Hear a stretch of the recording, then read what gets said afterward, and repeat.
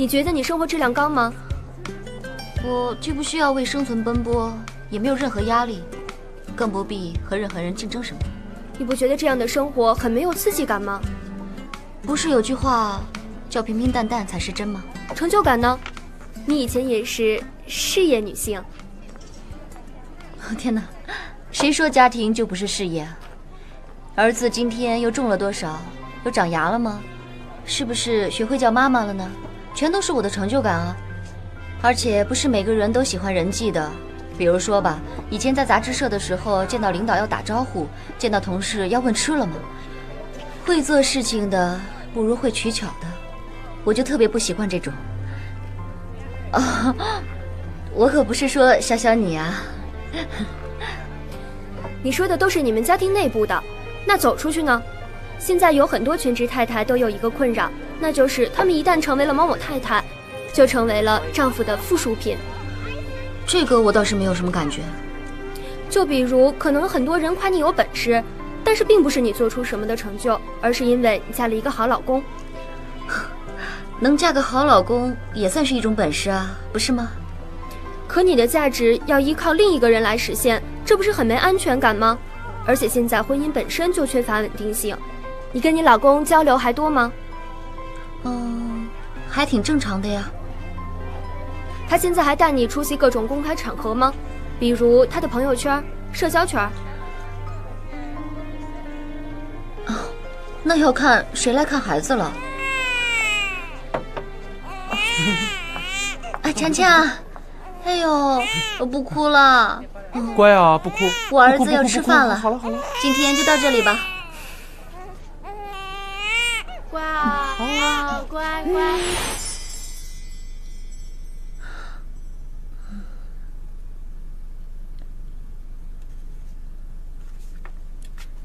老公，你看我是不是变胖了啊？没有。哎呦，就算是说假话也认真点行不行？看都不看我。哎呀，没胖，挺好的。你上次说你们公司聚餐，那个可以带着家属吧？可以啊。那么我也去吧。你不是不愿意去这种场合吗？我不喝酒不就行了？反正我也想去。难道你怕带我出去丢人啊？哪能啊，这绝对不会。不是，我就是想说，那强强怎么办啊？强强，让侯姐帮着看一晚上，应该没事儿。不是，那我们就这么说定了。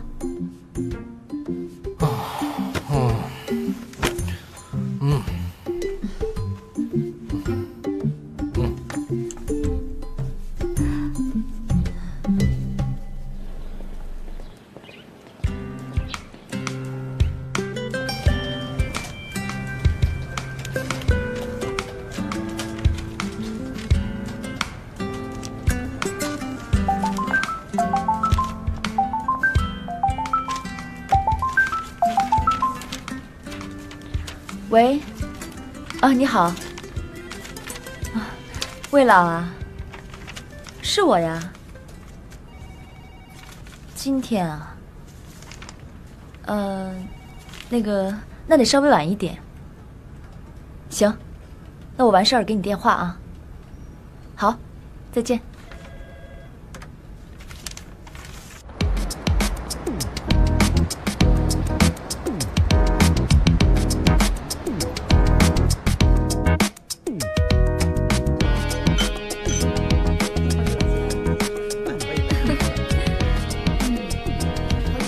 哟，都到了。彭总，彭总好，彭太太好，彭太太好。你好。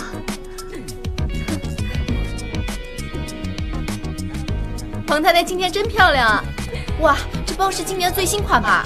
哇，还是限量版的。啊，哟，黄总来了。哎，黄总也来了。哟，黄总，海泉。哟，啊，彭太太，你好。稀客，稀客，你好，你好。你好。哟，彭太太还是那么漂亮，一点都不像生过孩子的。怎么保养的啊？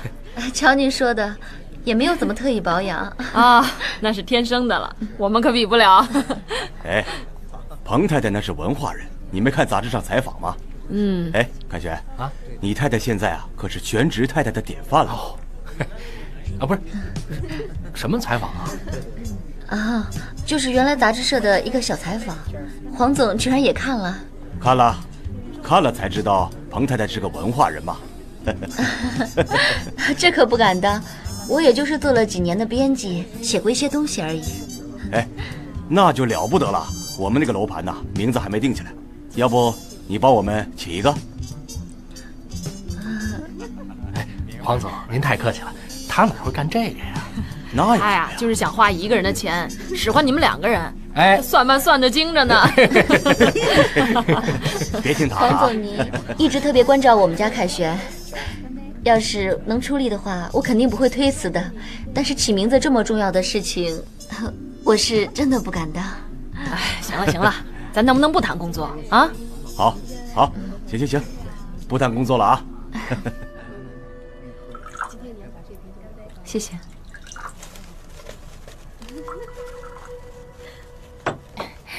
请慢用。好，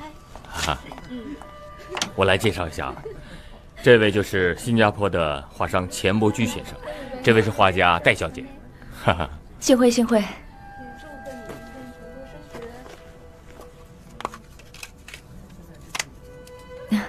请多多指教。哈哈。哎，小戴啊，钱先生看了你的个人画展，很感兴趣，一直就想跟你见个面。我呢，也就是给你们搭个桥，从今以后，您2位就算认识了啊。是，钱先生这次过来啊，只有一个目的，就是想把你的画推到全亚洲所有华人的地方。因为你的画风符合当地华人圈的风格。对，谢谢。不客气。那你们就慢慢谈，我就先走一步了。我这年岁也大了，每天9点要不上床睡觉，那可就难受喽。您看，真是过意不去啊。没关系，你们慢慢好好谈吧。慢走。好，再见。慢走。失陪。哎，戴小姐，请坐。谢谢。哎呀，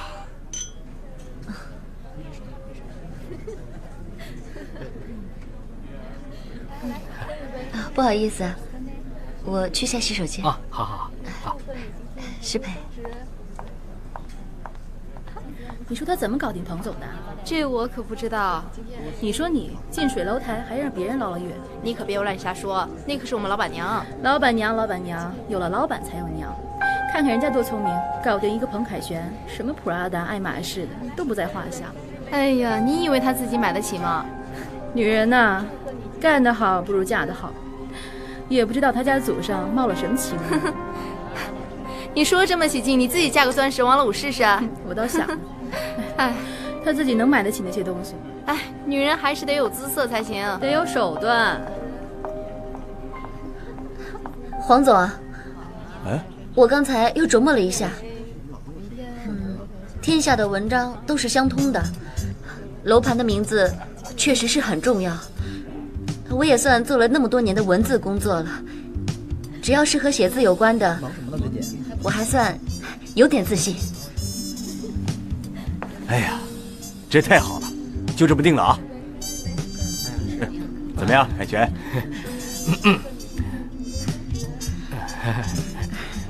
展厅和布展的费用呢？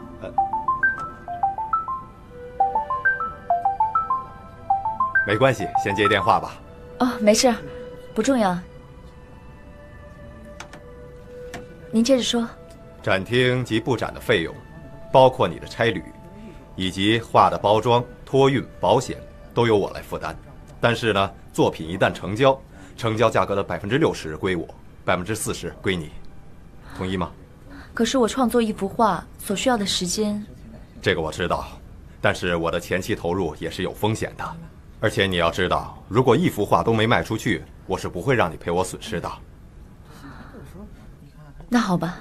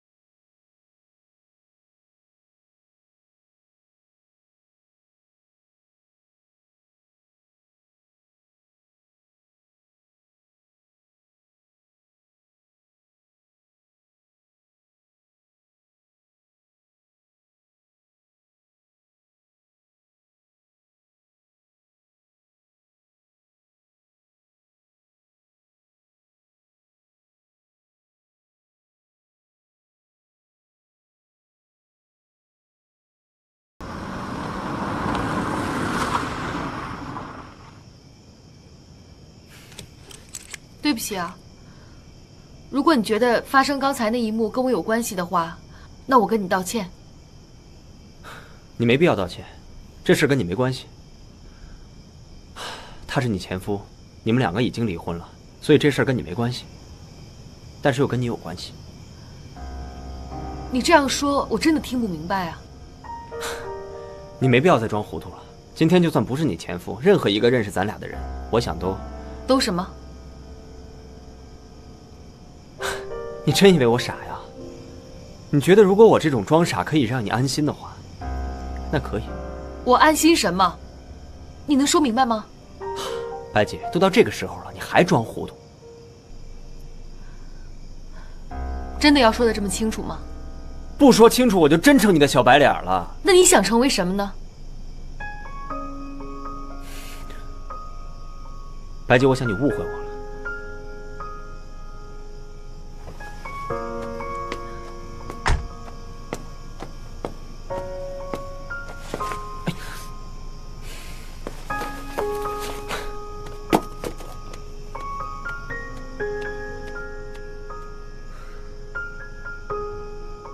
我真的误会了吗？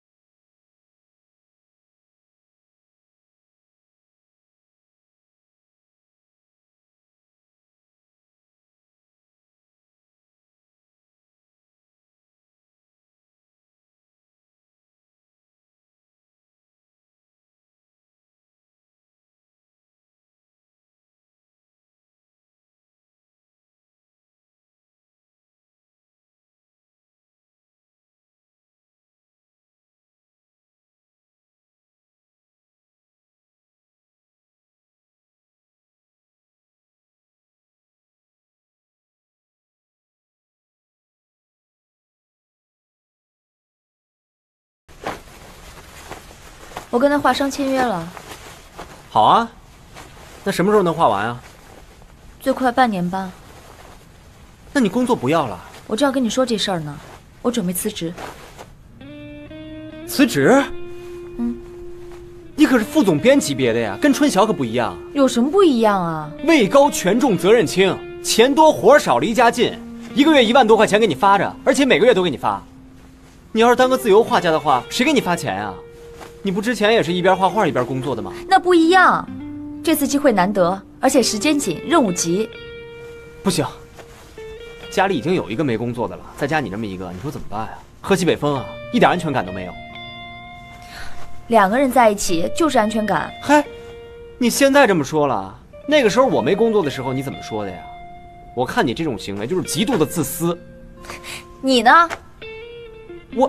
我怎么？好，就算你辞职，那社会保险怎么办？医疗保险、劳保还有生育保险怎么办？谁交啊？我自己上，本来那个地方待着就没意思。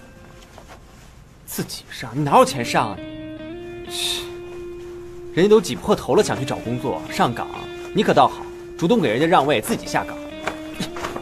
那你说怎么办呀？这么多画等着要画，需要大量的时间，我兼顾不过来呀。你别管了，由本座帮你解决。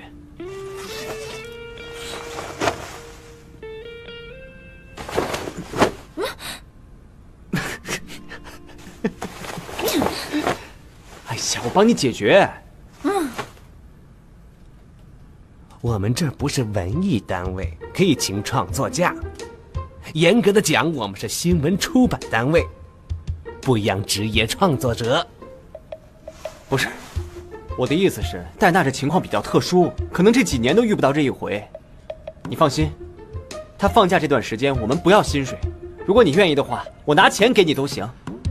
如果我给他创作价，那他创作的那些作品就属于委托创作了。那样的话，我们社里就应该拥有他的著作权。戴娜为你们杂志社付出了那么多，没有功劳也有苦劳吧？你就全当给他放个产假不行吗？哼哼，我们现在都定岗定编，实行聘任制。他又不干了，有的是人要干，他可以随时解聘呢。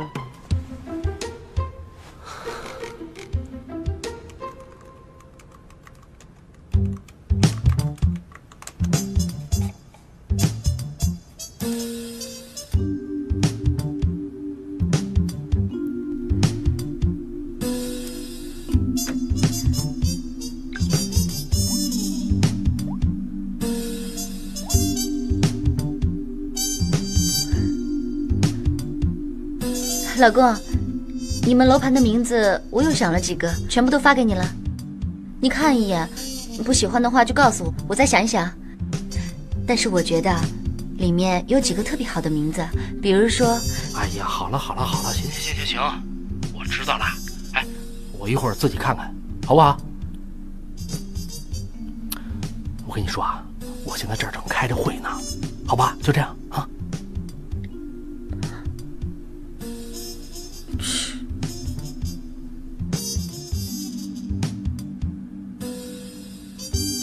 又是春晓，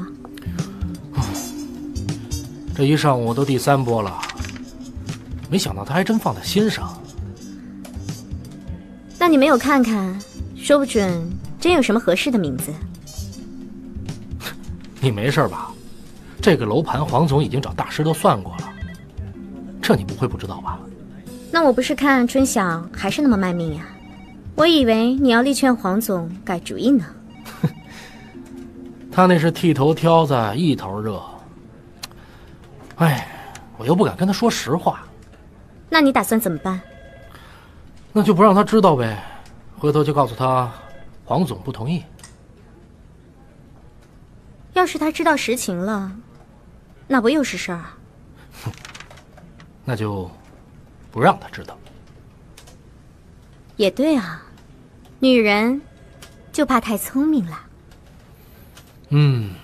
就像你这样的。你什么意思啊？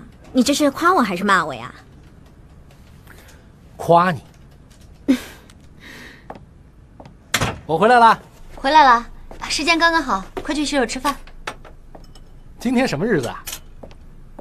怎么了？礼拜3啊？怎么了？哇，好久没这么丰盛了。我今天啊，心情特别的好。我才发现呢，只要我静下心来，还是文思泉涌的。这点说明我一点都没有退化。哎，那你是原来会中文，现在退化成英文了？你不许破坏我的好心情。哎，对了，那些名字你都看了吗？哪个能用啊？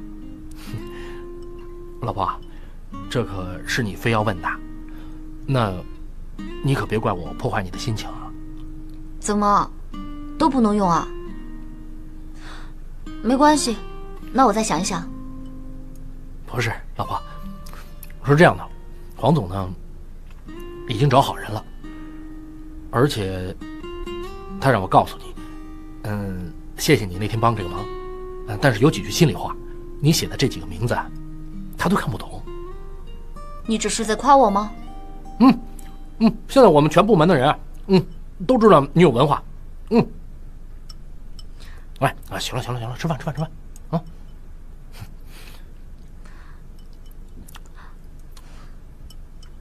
做房地产的果然都是暴发户。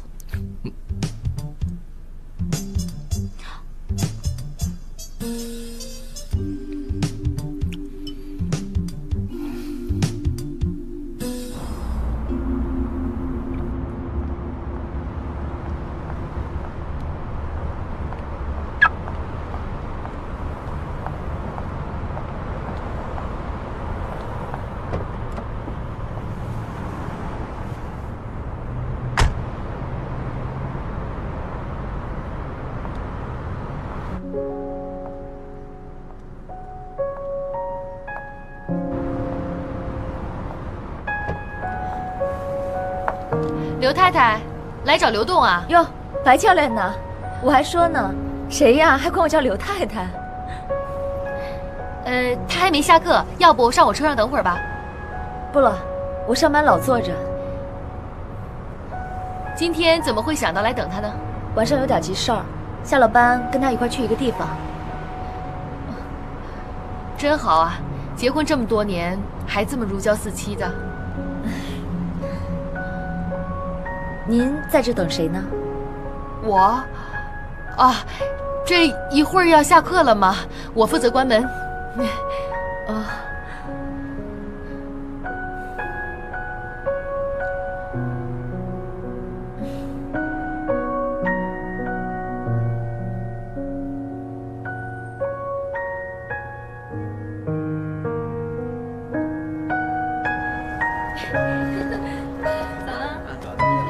哎，拜拜啊！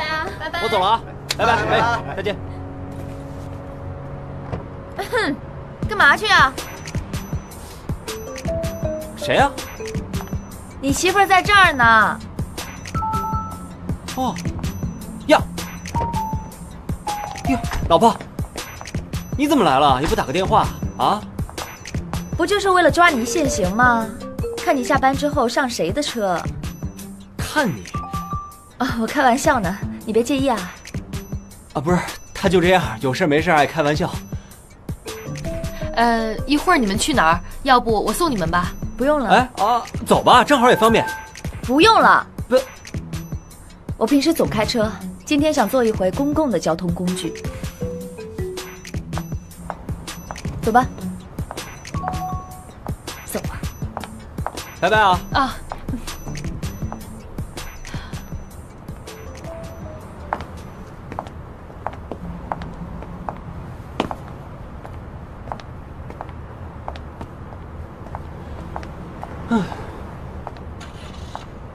哎，你知道，咱俩最近围绕的事件主题就是关于我是否辞职的问题。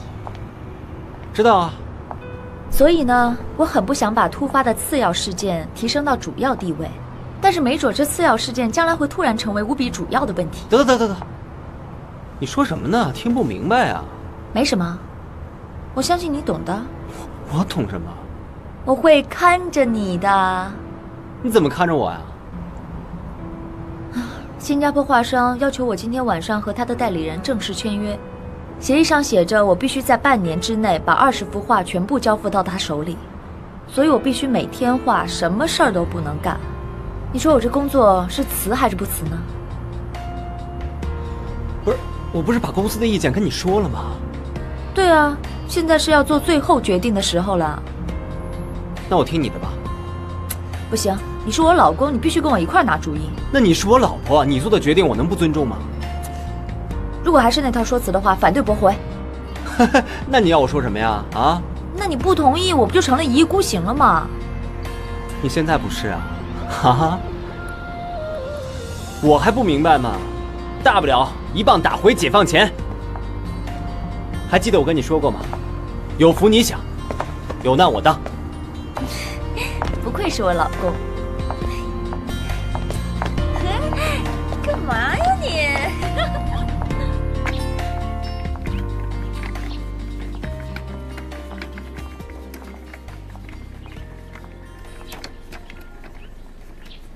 哦，老公，我到了。你还在开会啊？我知道了，那我在你办公室里等好了。嗯。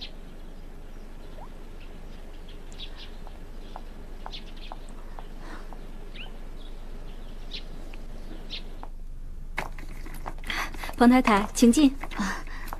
你还是叫我春小姐吧，叫彭太太听着有点别扭啊。那行，您先坐吧，我给您沏一杯茶去。嗯。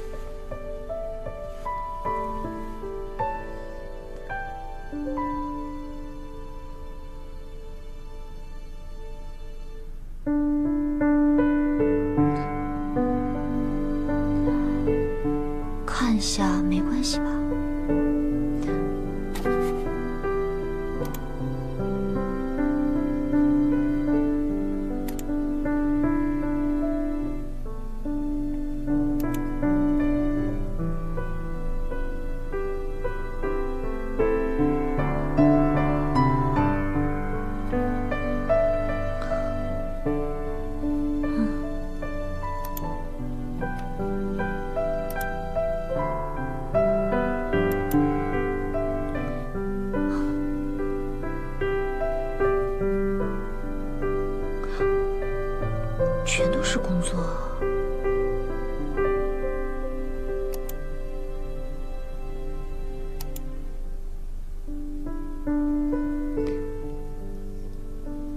反正我都看了，再看一下也没有关系吧。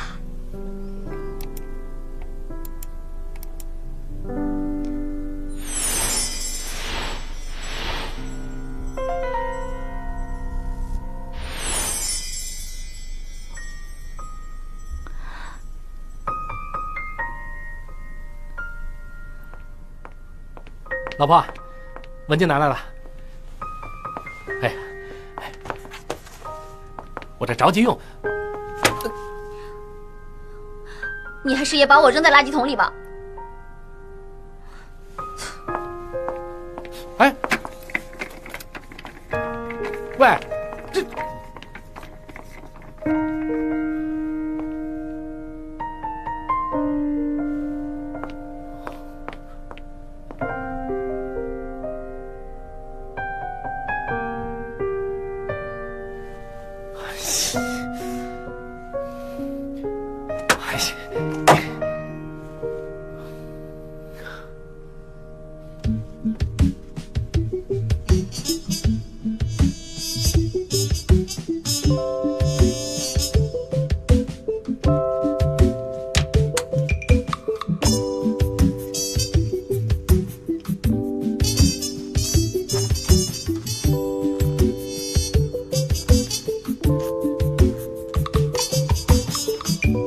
是要橙黄，你这是明黄。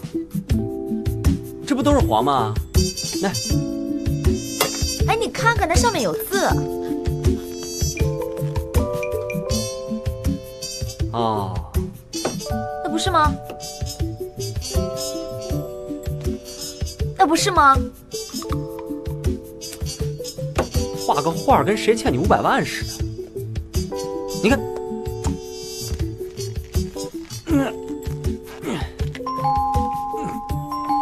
来了来了，没急事，打发走啊。知道了，来了。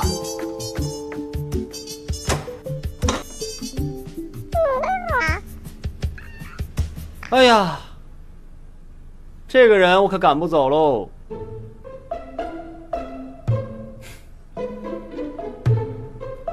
你说他这是什么意思？他怎么能这么做？我那么辛苦想出来的，他连看都没看一眼，然后居然还骗我。这倒挺符合彭凯旋的作风，他就从来没有觉得你能干成什么事儿。哎，别再火上浇油啊！他多大了还得哄啊？哎，行，你唯恐天下不乱呀！哎，快来跟干爹玩去，你们聊吧啊！干爹来喽，走。还有他公司那帮小妖精，凭什么认为我不靠他彭凯旋，就连个包也买不起了？那个包可是我自己掏钱，狠着心买下来的。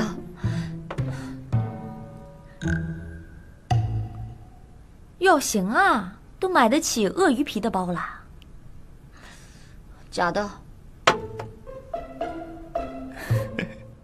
贵的那么离谱的东西，我干嘛要买啊？重点不是在这儿，而是不管是他还是他身边的人眼里，我就是他彭凯旋的附属品。买1赠1的那个呀，彭太太，我也有名字的，我叫于春晓，真是气死我了。你笑什么？不好意思啊，没忍住，就买1赠1呗。其实你也可以选择你是买的那个还是赠的那个。那这样，我给你们2个讲个故事啊。我有一哥们儿是一记者，有一次啊，在机场逮着一个3线男明星，对着那3线男明星家属一顿狂拍，咔咔咔咔。后来给那3线男明星惹怒了，后来特别严肃，那3线男明星说：“你们干什么？我可以忍受你们骚扰和偷拍，但不要骚扰我家人，好不好？”结果那哥们儿来了一句话，马上把他灭了。你猜我哥们说什么？他说什么？他说啊，有没有搞错？你才是家属，那3线男明星老婆是一1线女明星。真是够损的。可这就是现实啊！如果站在你身边的人比你高出几个段位，那你就只能是他的一个影子。也许流动他对此深有感受呢。别急，说不定未来我就是他的影子。如果你不想做你老公的影子，不想你自身的价值依附他而存在，那就赶紧去创造自己的价值呀。你绕的我都有点懵了。简单的说就是做点让彭凯旋以及他身边的人眼前一亮的事儿。这个有点难度，我又不像你，我要是能像你画画也行啊。你有你自己的优势啊，你漂亮啊。漂亮姑娘多了去了。哎，每个人气质不一样。这样，我介绍你去见我一个朋友。谁呀？你又动什么脑筋啊？你还怕我把它卖了？我要把它卖了，你不把我生吞活剥了？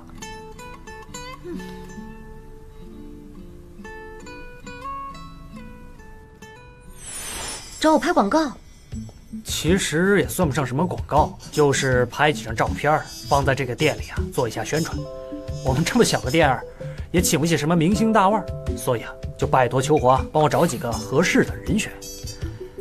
可是我能行吗？行，一定行。不行，我带你来干嘛？是吧，滕老板？太行了呀！不过我们这个片酬呢？啊，钱多少没有所谓，我就是头一次做这个。这凡事啊都有第一次。这凤姐都能上电视，你有什么不行的呀？没错，我觉得你不必要担心。你呢，还没有完全发现自己的魅力所在。你看，我这次找了一个摄影师朋友过来帮忙，他可是广告圈的红人，拍出的东西啊，你一定满意。我就是怕我老公会不高兴的。这就是你男朋友的问题了，他是你老公，但你没有签卖身契给他呀。你的肖像权、自主权还是你自己的呀，不是有那么句话吗？你的青春你做主。想想20-30年以后，你的家人朋友还能看到现在你这么年轻漂亮的样子，你想想，真的没有比这个回忆还美好的事情了。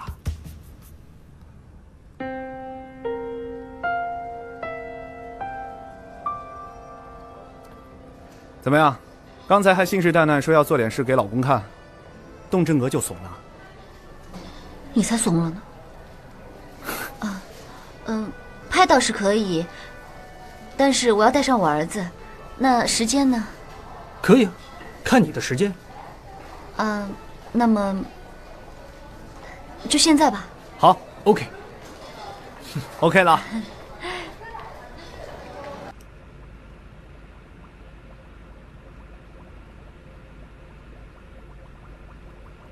小谢啊，哎呀，别画了，跟强强玩会儿啊！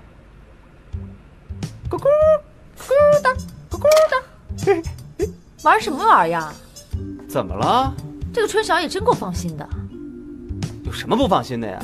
你老公可是与生俱来带孩子的高手。是，你就差前面缝个袋子装袋鼠了。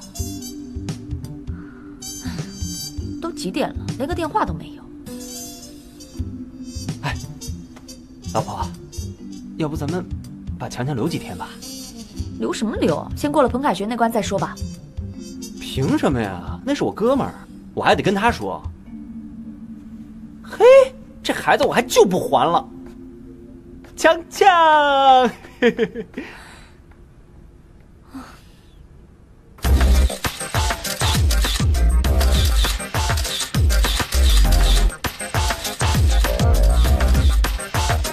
好的，不错。来，你看，我没介绍错吧？不错。好 ，OK。哎，秋华，去做个背景。来，给你俩拍一张。来吧。没说还要拍合照啊？试一下，来一个。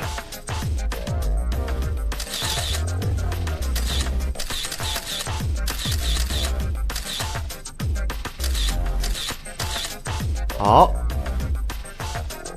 哎，给你补下妆。哎，好。老板，来，你看我这边。你看，我觉得他们俩这张照的特别好，我想给他们拍一个合影，你去跟他们商量一下。没问题。好吧？很棒，非常棒。可以了，谢谢。刚才呢，摄影师提议让你跟秋华拍2季合影，说这样更有 feel。啊 ，feel？ 对啊。啊，什么 feel？ 就是那种甜蜜的感觉。你知道，我这个冰激凌不光是卖给小孩，那个情侣也是很重要的受众群啊。情侣？啊，这个不行，我老公肯定不会答应我拍的。哎呦，姐姐，这都什么年代了？你看那些女演员在荧屏上跟各种男人谈恋爱，什么牵手、接吻，甚至还有更过分的呢。你看，他们老公也没说什么，这是工作。但是我不是演员啊。你拍完这个不就是了吗？那好吧，那赶紧拍吧，拍吧，我还得去接我儿子呢。那个，可能秋华还得准备一下，可能要晚点，要不让你老公接一下？好，那我先打个电话吧。你先休息一会儿啊。